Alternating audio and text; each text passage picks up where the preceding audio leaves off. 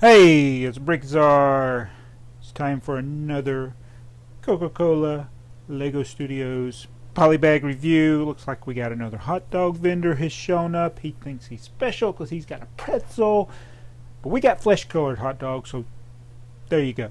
So we're going to do another polybag from the Japanese promotional Lego Studio sets. Today we have set 4073, yet another polybag that can be built from generic Lego pieces.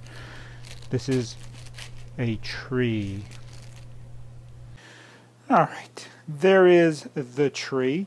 Actually, I built it a little different than what it shows on the bag. You get two 1x2 brown bricks instead of one. It looks like in this build it's only using one. I don't know if one's supposed to be extra or you can make the tree different sizes.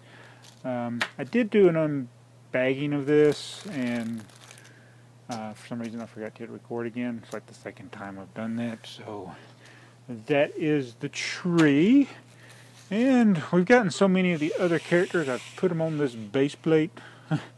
So just kind of placing things on there randomly as I break the camera. Oh, a minute. Alright. So this is what we got so far.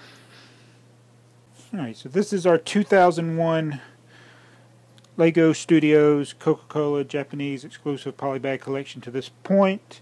Everything except for the hot dog stand. That was a soccer promotion.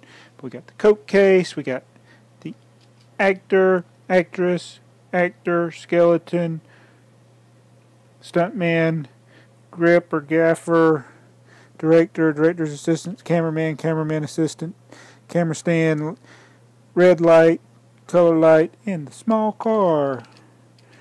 So a few more to go and we'll have them all. So let's get to the next one tomorrow, or if you're watching this in the future, it's in the playlist. Thanks for watching this review of the tree. What an exciting set.